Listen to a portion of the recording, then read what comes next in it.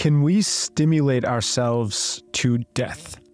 To answer this question, I want you to picture a scenario far off into the distant future. TikTok, YouTube, Twitter, and social media in general has gone larger. What is the next step? How does it become more pervasive in our lives? Social media already consumes significant portions of our time, with Statista stating 151 minutes are spent per day on social media. But that figure is likely wrong. People spend an average of 3 hours and 15 minutes per day on their phones, and social media is consumed while we work, do chores, or play video games. TikTok has evolved content into short 1-minute bursts of super entertaining dopamine hits. And content in general is going through a form of selection, evolving to become more and more entertaining as the years go by. I wish I could say I have the self-control to avoid this trap, but I don't. I scroll shorts videos, love podcasts, and listen to my favorite YouTubers just like everyone else. Which got me thinking, what can we do about it? Now that Pandora's box has been opened, can we ever go back to just enjoying a moment of silence, a moment of peace, without being overwhelmed by a fear of missing out or an anxiety that makes us return to content? The truth is, I don't know. The dopaminergic reward system is a powerful thing, and without dopamine, most species would have died off a long time ago. But dopamine is not the culprit in our shrinking attention spans. In fact, I would argue it has very little to do with it. The culprit has more to do with a constantly evolving treadmill, a strong selection pressure, and a misguided sense of self. Let's imagine a scenario. If you go to the store and buy new clothes, how do you feel afterwards? Generally good, right? It becomes your new favorite outfit for quite some time. But after a period of a couple of weeks or maybe a month, it no longer breeds the same excitement. It soon transitions from the cool new outfit you've been getting loads of compliments on to just another of the many outfits you already have in your closet. This is the hedonic treadmill. Generally speaking, we eventually grow accustomed to where we are in life and lose appreciation for the things that once brought us joy. The anticipation, the novelty that once caused dopamine levels to surge no longer causes the same reaction. The hedonic treadmill is characterized by a return to baseline happiness regardless of what happens to you. Now, I want to clarify that this can be advantageous, especially because it occurs in responses to negative life events as well. But where it's particularly pervasive is when it comes to happiness. As our achievements, our goals are reached, we begin to feel empty again and soon have to chase something else to get our quick fix. But this is just one part of the equation. The other is the selection pressure content is continually moving through. Novelty is highly addictive. It's the basis of the hedonic treadmill, and when paired with easily digestible media, it's like a drug. Richard Dawkins, an evolutionary biologist I've talked about on this channel before, coined the term memes. A meme, analogous to a gene in biological evolution, refers to an idea, behavior, style, or cultural practice that spreads within a culture and undergoes a process of evolution by natural selection. Just like genes, memes spread through imitation and evolve over time as they are passed on from one individual to the next. In this process, some memes become widespread and endure, while others fade away. The content landscape is the environment, and we are the selection pressure choosing which content spreads and which dies off. Now let's unveil the complete picture by combining these two concepts together. Initially, content on platforms like YouTube held a captivating allure, particularly in its infancy. The novelty of the medium contributed to its addictive nature.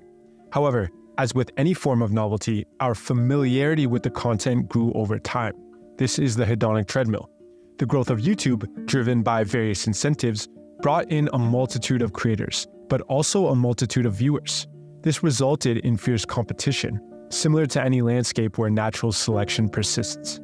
So, to stand out among the plethora of videos, new creators had to adapt.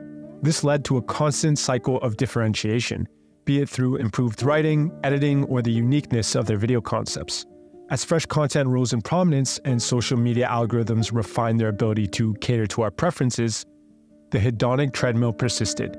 Each surge of excitement from new videos gradually normalizing, causing a decline in interest until the next wave of innovative content emerged. This cycle is further intensified by the sheer diversity of content available. From quick 1-minute videos to more extensive podcasts, our viewing habits become more versatile, contributing to the ongoing dynamic of the hedonic treadmill. This brings us to the present landscape, where the ever-evolving world of social media and our insatiable appetite for novel content continue to shape our online experiences, directly affecting our actual lives as well. Which brings us to part 2, a misguided sense of self.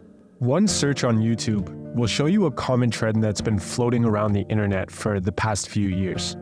Dopamine detox, they call it. A fast, a starvation that will reset your dopamine levels and help you overcome content addiction. On the surface, it makes sense. Content consumption is an addiction, and just like any addiction, the best way to quit is to try and stop doing it. It's simple, really. Remove yourself from the stimulus and watch your dopamine levels reset. As a result, your life will change. But reality paints a very different picture.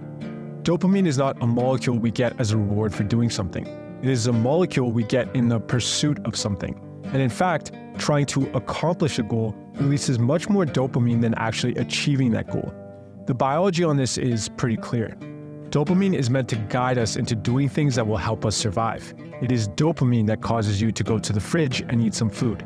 It is dopamine that makes you pursue relationships. And it is dopamine that guides us towards things we want, not some hit we get as a result of accomplishing the thing itself. Which is why dopamine is not the problem. The second metric of addiction is aimlessness, or as I call it, a misguided sense of self. The Rat Park experiment was a series of studies conducted in the 1970s with the goal of exploring how living conditions affect addiction. Traditional studies on self-administered drug use in animals used small, solitary cages, and Bruce Alexander hypothesized that these conditions might influence drug consumption. And so, he set out with the goal of figuring this out. To test this hypothesis, Rat Park was created, a large housing colony 200 times the size of a standard laboratory cage. It had 16 to 20 rats of both sexes, it provided things like food, space, and play items, and it was designed with the goal of creating a more enriched social environment. In Rat Park, rats were given access to 2 drink dispensers, one with a sweetened morphine solution and the other with plain tap water. The morphine solution was sweetened to reduce aversion to its taste, and the experiments were designed to test the rats' willingness to consume morphine. When isolated in small traditional cages, the rats showed an instant preference for morphine, with caged males consuming significantly more than Rat Park males. In Rat Park, rats completely resisted the morphine and actually showed a preference for the plain water. But the most interesting part of the experiment came from rats who were initially isolated but then moved to Rat Park before the experiment. These individuals already had an addiction to morphine, but when in Rat Park, they rejected stronger morphine solutions but consumed more diluted ones, potentially suggesting a preference for the sweet water but without the disrupting effects of morphine on their social behavior. The results of these studies have been quite impactful ever since they were released, and there are a few key takeaways. The main one being, while environment is not the only thing that influences addiction, it certainly plays a large role. Anecdotally speaking, throughout our history, survival was always chief on our mind. It was what everything circled back to. Life was hard. For 95% of humanity, life expectancy was half of what it is today. Most people had a lot of kids because they already knew half were going to die, and diseases had the potential to wipe out the majority of our population. But in recent decades, the struggle has shifted. It's no longer about survival. Today, we are more comfortable than ever, have more freedoms than ever, yet we are also more depressed than ever. Because the struggle that made us human still weighs heavily on our shoulders. But now, it is not a struggle for survival, it is a struggle for purpose.